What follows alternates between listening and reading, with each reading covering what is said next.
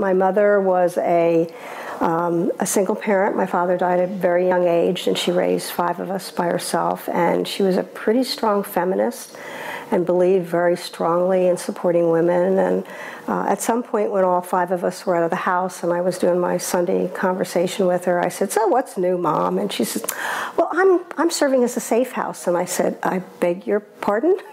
You're serving as a safe house for whom?" And she said, "Well, you know, we don't have a domestic violence shelter in the town." And I said, "Well, no, I didn't think so. It's a pretty small town." And she said, "You know, they really need a place for women to come just overnight till they can make other arrangements." And I said, "You know, Mom, you live alone. Are you sure this is a really good idea?" And she said, "If I don't do it, who's going to do it?"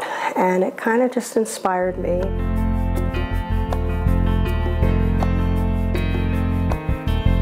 At some point, a friend of mine who was actually on the board, who had been pestering me for a while to join Safe Berks, said, "Okay, your kids are all out of the house, you know, maybe you could think about doing it." And I said, "Oh, let me think about it." And I said, "Yeah, I will." So that was probably maybe 7 or 8 years ago.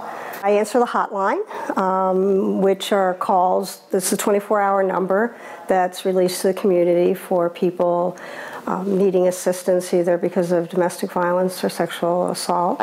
We help the residents if they come to the front counter and they're kind of looking for kind of basic information like, you know, do you have any idea where I can buy clothes very inexpensively? They may need what's called a shelter verification because they need to have proof of residence because they're changing their address, maybe for cash assistance through Department of Health and Human Services. We could be getting them some type of supply if it's handy to us to get, having them maybe schedule an appointment with their caseworker.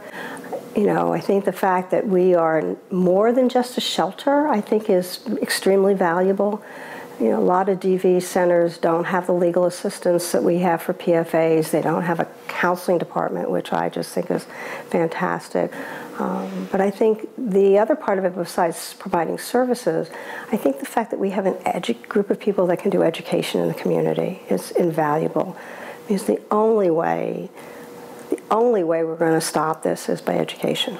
So I think what I would like to see for the future is that for the employees of Safe Berks, that there are more resources even available to them, because I think they deserve that in order to continue doing the amazing work that they do every day.